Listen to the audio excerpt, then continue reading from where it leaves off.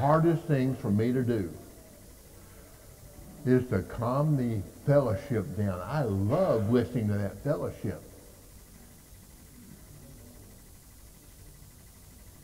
Love it. We're in Revelation chapter 18. We're just almost through. 18, 19, 20, 21, and 22. 5 more chapters. Shouldn't take us more than about 9 months. At my rate, yeah.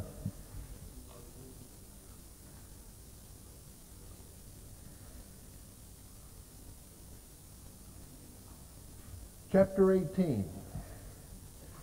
Okay, last week in chapter 17, it was the very end of the pouring out of the bowls of wrath.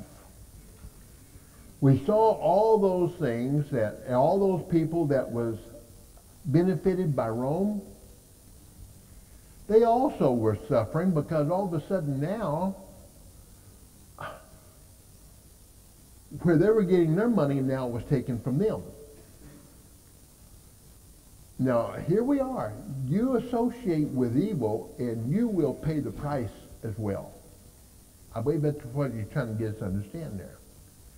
But here he is bringing down not only Rome, but all of their puppet kings, all of their supplying nations, all of those folks. Look how 18 begins.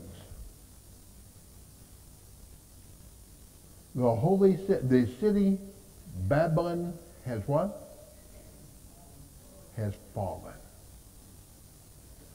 Folks, I think it's kind of interesting. But what we see here is kind of a fulfillment back under chapter 6 and verse 10. I'm seeing some of you turn back there right now. So what is 6:10? All right, do you remember the souls under the altar? And what were those souls under the altar crying for? Vindication. Well, God said, I will at my time, right? I will at my time. They'll pay the price. Well, folks, they're in the process of paying the price. God kept keeping his promise right here. I've had people say, now, wait a minute. Could it mean? Yes, it could. But not being consistent with chapter 1 and verse 3. I keep going back, how many times have we done that? Chapter 1 and verse 3, all of this must shortly come to pass. You've heard that so many times you can almost quote it, can't you? All of this. Now, folks, how in the world is this going to help those first century Christians if it talks about something in the 24th century? Or something in the 23rd century? Or the 9th century? It's not. They're looking for help right now because they're suffering. But can you make application out of it? Sure. Sure, you can. I made this illustration a couple, 3 or 4 times. 1 Corinthians talks about the problems in the church in Corinth. Oh, they have problems. Any different than today? The exact same problems that Corinth was having, we're having right now. Now, it wasn't written to us, but can the same applications be applied? Sure. Sin is sin. And if it's something similar back there and they dealt with it, can we make the same applications? Sure. Well, here we are in the book of Revelation. It was help those people in the first century through their persecution and their problems. But if we're going through something similar today, can we say, yeah, the same thing is good for us? Yeah. But that was the purpose of the book? No. The purpose of the book was to help them. But it also helps us. One of the greatest passages in the whole book, and you've heard me say this in a few hundred times, chapter 2 and verse 10, Be ye faithful until death, even if it requires your life. Be ye faithful unto death, and I will give you a crown of life? No, the crown of life. Ye be faithful all your days, and heaven is yours. Is the same promise for us today? Yes. All right, now here we are in chapter 18. But before we get into it, let's see if God will help us. Good, please. Thank you, Father. Thank you for bringing this together. Thank you for helping us to understand the power and the truth of your word. But also help us, Father, to see that you are working. And you are helping us day by day. And by looking at the way that he dealt with Rome and the problems that he presented to the church back in the first century, we're so thankful, Father, that we have that example before us where we can find the same security and the same hope and the same trust and the same promises. Be with us as we look at these final few chapters. May we understand that truly you are in control. In Jesus' name we pray. Amen. Chapter 18. Heaven is in control. That's the whole message of chapter 18. If I had to put it in a sentence, there it is. But he goes a roundabout way to proving it. But here we go. After these things, after what things? Chapter 1 through 17. After these things, I saw another angel. How many is this now? Probably 10 or 12 of them. I saw another angel coming down from heaven. Now listen to this one. Having great authority. And the earth was illumined with his glory. Where has he been? He's been right in the very presence of God. Do you remember when Moses was at the burning bush? Even after he was away from the burning bush, and the burning bush, he was in the presence of God. And what did he do as long, for some time until he's long enough away from the bush that he lost this? But what happened? He glowed with the power of God, the glory of God. This angel, what was he doing? He was glowing with the glory of God. But this one had a little bit more than all the other angels. Most of them were just messengers, but he is too. But I want to show you something. This one has great authority. He's coming down with a rolled up fist kind of a situation. And he's been right here in the very presence of God. And he cried out with a mighty voice. I tell you what, when you hear him, sometimes we can be here and you can hear the thunder way off over here. But then sometimes the crack of lightning and the thunder are almost instantaneous. And the hair on your head sticks out, and the hair on your arm sticks out because, whoa, that was close. And your ears ring for 10 minutes because of that boom, right? You've been there. That's kind of the impression I'm getting here. He didn't just say, I have a message for you. He boomed it out. I have a message for you.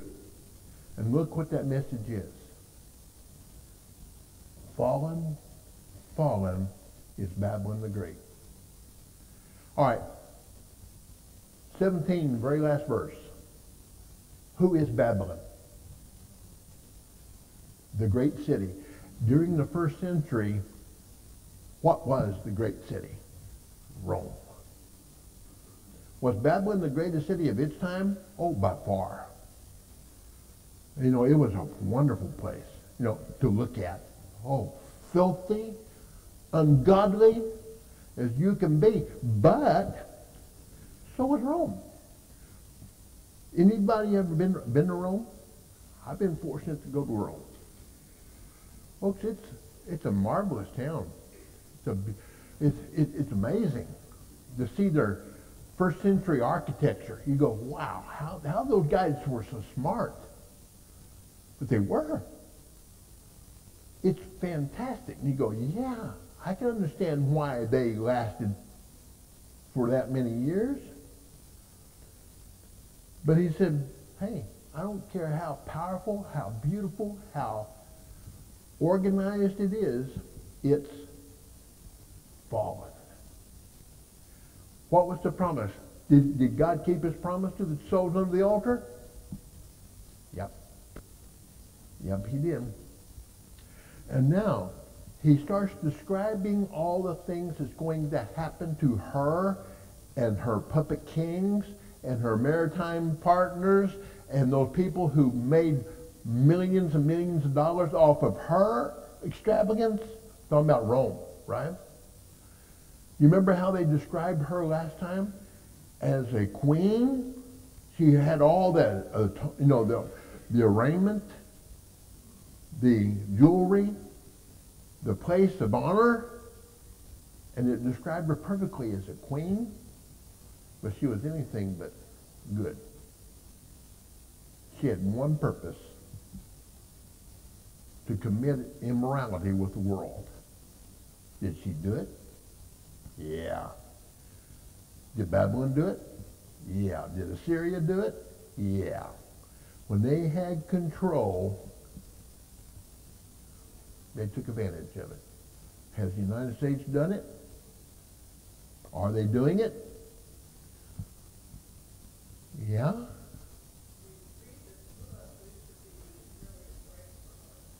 Yes.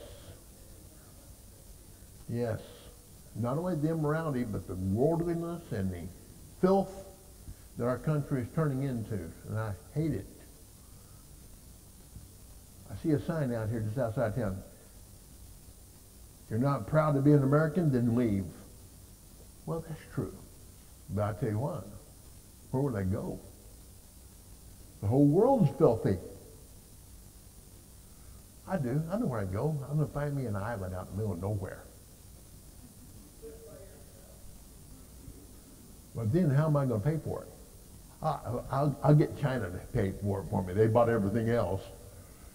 But here we go.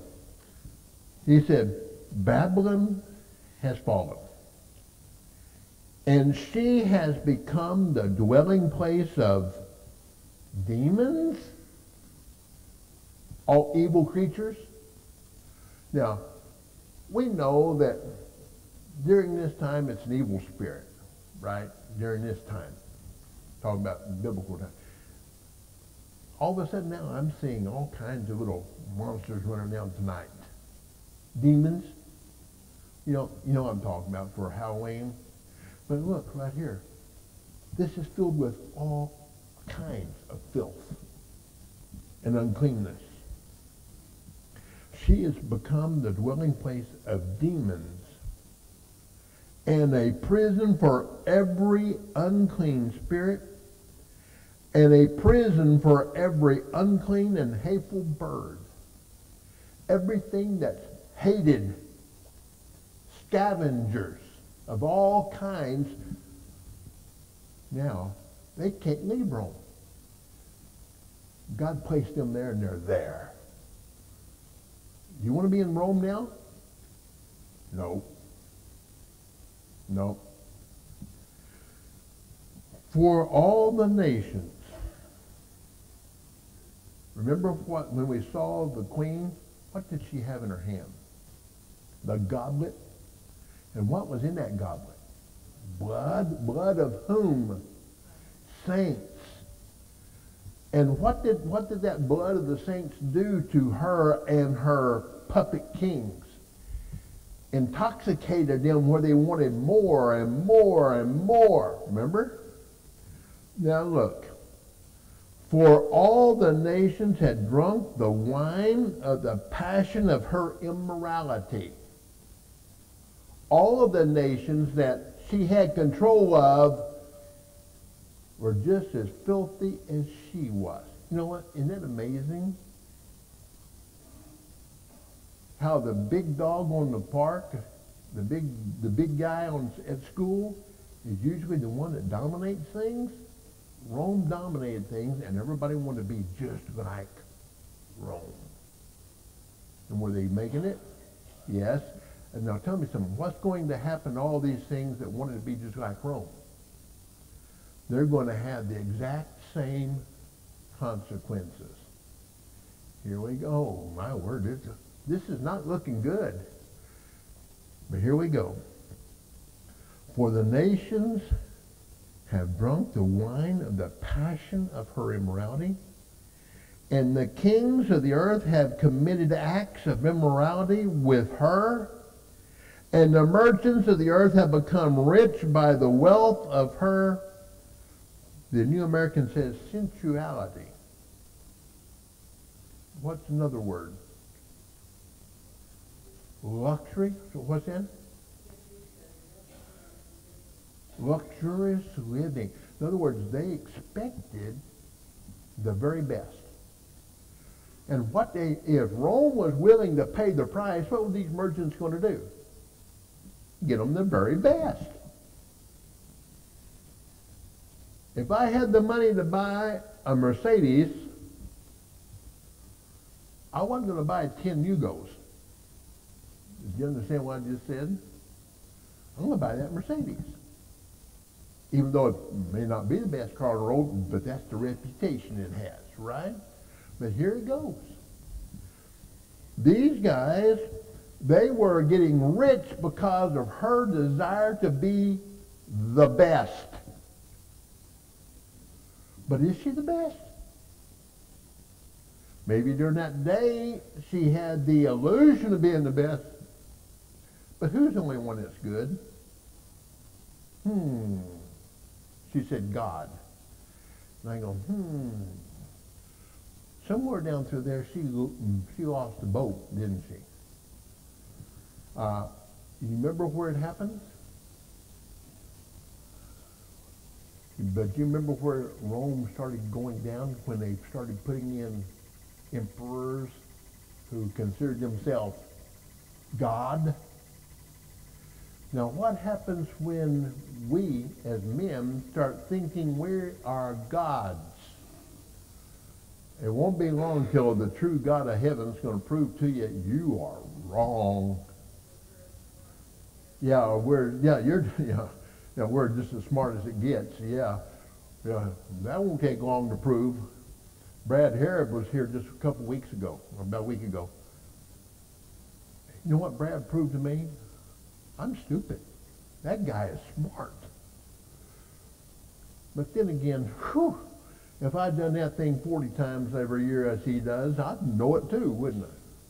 But here we go here. These people, the merchants of the earth, have become rich because of her desire for the best. Okay. Now look at verse 4. And I heard another voice. Uh-oh. But we didn't see an angel this time. We heard a voice from where? From heaven saying, usually, what's that imply? Who's speaking? God the Father. That's usually what that implies. Tell me if this could apply here. And I heard another voice from heaven saying, come out of her. What's the next phrase? My people. So this is a voice from God.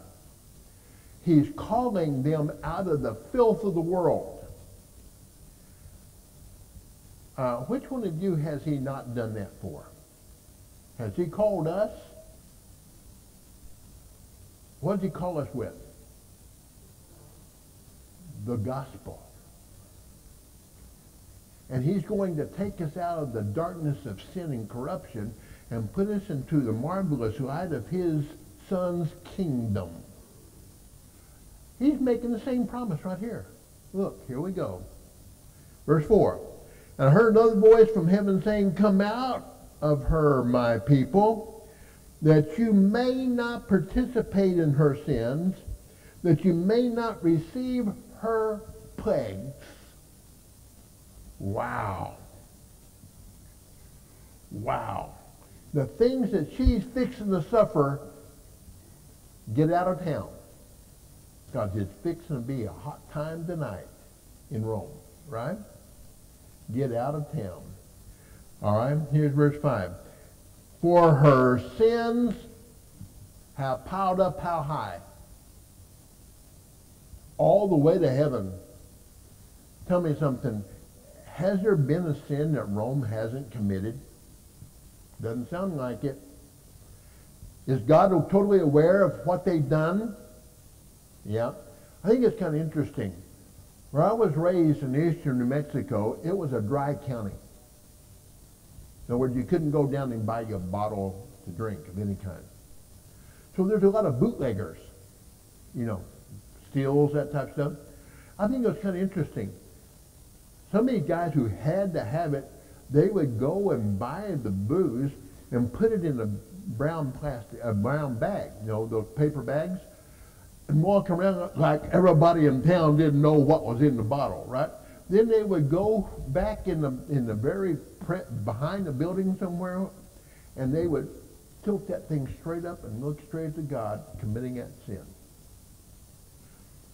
Rome had done that for hundreds of years, and God said, I can tell you every one of them that you did. All right. Chapters 2 and 3. When he's talking about the 7 churches of Asia, every time, what was the first thing he said about them? I know your works. I know what you've done. Both good and bad. And by the way, I don't care if you do 2,000 good and only one bad. That one bad is going to outbalance those 2,000 good, unless that one bad has been covered by the blood of Jesus. Right? Here we go. It's piled up as high as heaven. Verse 5. And God has remembered her as Rome's iniquities. Now, what has God promised you about your iniquities? You become a Christian, and he will forgive you your iniquities, but he will remember them no more. Not only will he forgive you, but he'll forget about them. That's Jeremiah 31 and verse 34 promised. Wow. You mean all those things that I did back when I was stupid and young? And God says, what are you talking about? When I'm looking at you, I'm looking at the blood of Jesus. I'm seeing something that's worthy. Isn't that exciting? He sees you as clean and free and without your sins, because you know what? He remembers Rome's, and he doesn't remember yours. If you have given, you know, if you have obeyed the gospel, right? Say again. True. She just made a perfect statement right here. If Rome, and he gave her opportunity after opportunity to repent. If Rome had ever repented, what happened to her iniquities? They've been gone, and God wouldn't remember them.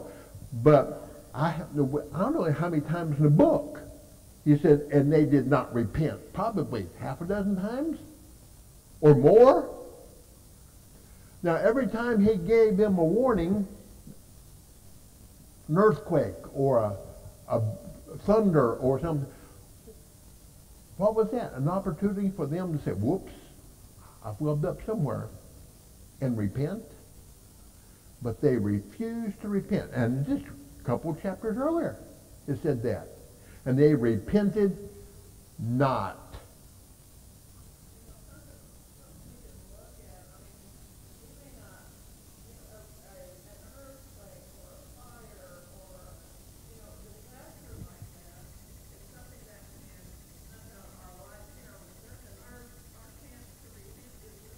Yeah.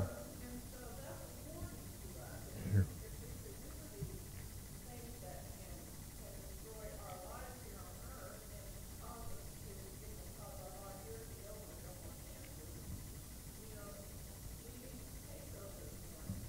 Good point. And if we don't take them as warnings, we're going to receive the same promise that Romans got. But look at verse 6. I can see God, I goof around a lot, and I say, oh, I don't get even, I get better. Do you understand what I meant by that? Hey, you gave me a hard time, expect it back worse, Well, look what he's going to do right here in verse 6. Pay her back even as she has paid, but it's not the conjunction. And instead of paying her back even, what's he going to do? He's going to look and give back to her double according to her deeds. Yikes. Not only will she pay back, but she'll pay back twice. So all the millions of dollars that she stole, all the men's lives that she stole, all of the, all the sin people that she brought upon people and sucked them in through their immorality, she's going to be paying now horribly. Okay. According to her deeds, in the cup which she has mixed twice as much for her. She's carrying around the sins of the sins of the blood, right? Make her pay twice. I don't think I want to be in Rome, do you? I don't think I want to be in Rome. It doesn't sound like a pretty picture. All right. If that's the God's attitude in the first century, has it changed in the 21st century? No. But do you and I have a choice?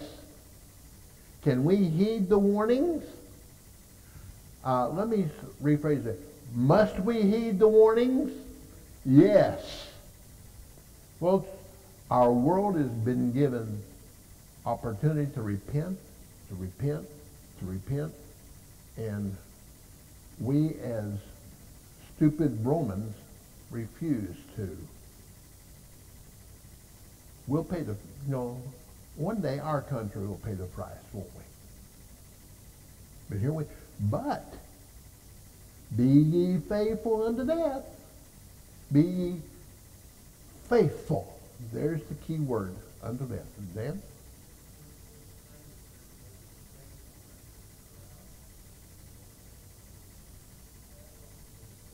Uh-huh.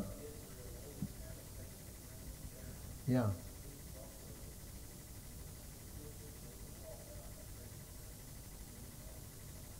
Excellent.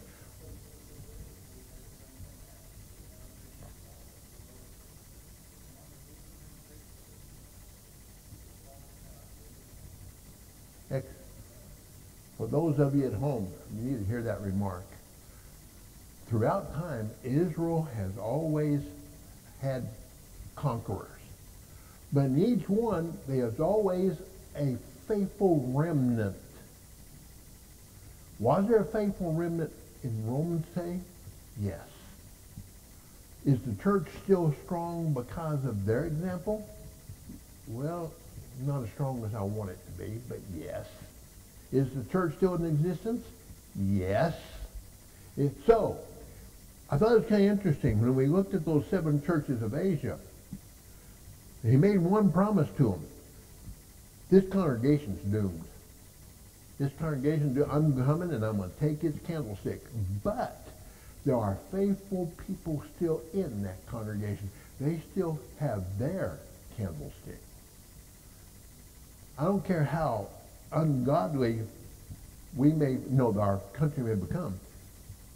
You got a candlestick, hold on to it. Right? Is that what you're alluding to? Rome is bad. It's not a place you want to be. But there are faithful people there. Got it?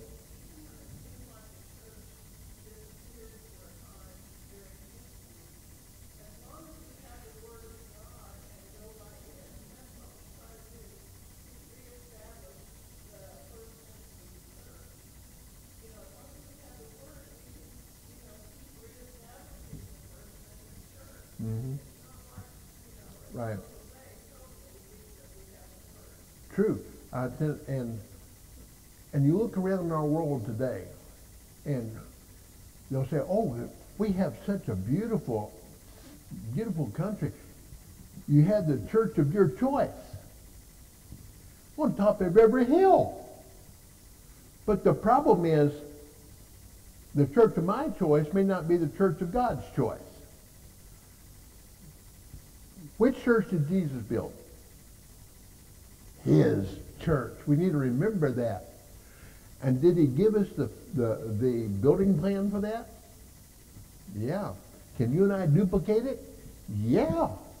We better duplicate it. Or we're going to have a man-made religion that will doom us as well. That's sad. The only way we're going to make it to heaven is if we do it God's way and not man's way, right? What did Rome do? They made it man's way. No, they made it the emperor's way for a long time. And Rome was filthy rich because of it. But look, verse 7. To the degree that she glorified herself. Oh, you gotta be kidding. You know, it's time. Boy, that 40 minutes goes by in a hurry, doesn't it? But here he goes. To the degree that she glorified herself and lived sensuously, to the same degree give her torment and mourning. For she says in her heart, I sit as a queen and not as a widow, and will never see mourning. Uh-oh. Her arrogance just is going to be slapping her on the side of the head, isn't it? Her arrogance here. Did Rome know that she was the most powerful nation on the earth at that time? Yes. And could Rome back up her threats? Yes. And she knew it. And what did God just promise? I'm going to pay her back big time. Now, can you hear these souls on the altar going, yes? But they may have relatives alive. And if Rome comes down, what's going to happen to those Christians who are alive during that time? Are they going to suffer as well? Yeah. But the thing is, they have hope, she said. They have hope. Every one of us is going to experience death in this body if Jesus doesn't come back first, right? We have that appointment for us. So, I'm just thankful this is not going to go to heaven. Whew, I'd hate to be stuck in eternity at this. But here we go. That part of me that God blew life into turned me into an eternal being, just like Adam. The part of me is going to live forever, either in heaven or in hell. And the most comforting part is I get to choose where I go. Isn't that nice? I get to choose. I can obey God or I can obey the world. It's just that simple. And so when you hear somebody say, you mean you gave in to that? No, I obeyed that. God wants a commitment, and Rome refused to give it. Who was Rome committed to? Rome herself. To the degree that she glorified herself. Has the United States done that? Has China done that? What country hasn't done that? Wow. For this reason, how quick is all this going to take place? For this reason, in one day. How long did it take God to create this? One day. How long is it going to take God to get rid of it? One day. But in one day, her plagues will come, pestilence and mourning and famine, and she will be burned up with fire, for the Lord God who judges her, it says, is strong. That's not, I wish hadn't said that. Is in control. I like that better. That's not what it says. It is strong. He is mighty and strong, and a lot stronger than Rome. But look what he's going to bring down on her. Pestilence and mourning and famine. Isn't that basically the same thing that he brought down on Egypt? And what were those opportunities for Egypt to do? Repent. And they tried twice, but God said, I'm not through. Remember? He hardened the heart of Pharaoh because, hey, those plagues were not for Pharaoh. Those plagues were for the Israelites to show that God was in control. Hey, that's what he's trying to get us to understand here. I'm in control, and I don't care how powerful the nation is against me. I am stronger. I've heard it said many a time, when you walk with God, you and God are a majority. Because God's in control. You do God's will, and you are in the majority. Even though you may be greatly outnumbered over there, Armageddon. God's going to win. I was waiting for that battle. But it says, but the saints overcame. Wait a minute. But you know what the best part about that is? We win. We win. But here he goes. For in one day her plagues will come, because God is strong. And the kings of the earth who committed acts of immorality and lived sensuously with her will weep and lament over her when they see the smoke of her burning. Why would they lament and weep? Dan did it this way. Their money all of a sudden is gone because, hey, Rome, they were taking care of Rome's quest for wealth. Fine. I can give you all that gold and silver and precious jewels and fine attire. I can do it. It's going to cost you, but I can do it. And those guys got filthy rich, and all of a sudden, their source of income is gone. Okay? Now, standing at a distance because of the fear of her torment, saying, Woe, woe, the great city Babylon, the strong city, for in 1 hour your judgment is come. Uh-oh. Rome, you're not as tough as you thought you were. God will win. That's about the whole message here of chapter 18. The merchants of verse 11 and 12, all these things that they were peddling, they were crying out, where's all our customers gone? They're gone. All the way down through verse, really down through verse 20. But he's talking about all the things that they bought and sold, right down to humans.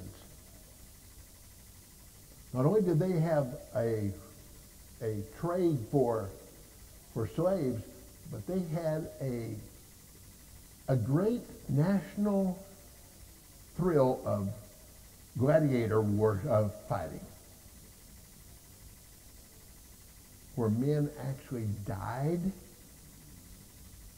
And look at all these things that they described through there, what they ate and what they had and all those. And verse 16 says, woe, woe, the great city. She was clothed in fine linen and purple and scarlet and adorned with gold and precious jewels and pearls. In 1 hour such great wealth has been laid waste.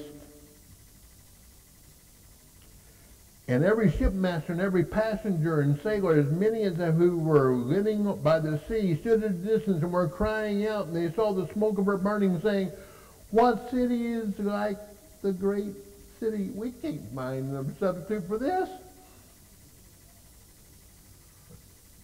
And they threw dust on their heads and were crying out, weeping and mourning and saying, woe, woe, the great city in which all who had ships of sea became rich by her wealth, for in 1 hour she had been laid waste. And then here came the voice from heaven. It doesn't say that, but it does. Rejoice over her, O heaven, and you saints and apostles and prophets, excuse me, because God has pronounced judgment for you against her. All right, I heard your prayers under the altar. Done. Now, will there be prayers under the altar for the demise of the United States? Probably. China? Probably. The Nazis? Most definitely. Every country of the world one day will stand before God. Every person, even in here, every person will stand before God. And how long is it going to take for him to judge those billions and billions of people? Twinkling of an eye. Oh, but you get to appeal to the Supreme Court, right? No, there is no Supreme Court when God's the judge. But I like my chances. You know why? I'm washed in the blood of Jesus. He's going to be my lawyer. And who is my judge? Him, using the word that I obeyed. Do you like your chances? I like my chances. Did Rome have the same opportunity? Do you have the same opportunity? And if you don't do it, who's the only person you can blame? If you don't go to heaven, who's the only person you can point your finger at? Yourself. Well, we're not through yet, but we're going to start with verse 19. No, start with verse 21 next week. Wow. Sad chapter, huh? But not. What did that chapter show? God is in charge. I wish the world catches on to that, don't you? Okay. Any comments? Good stuff, huh? Good stuff. Okay. All right, we'll see you next week.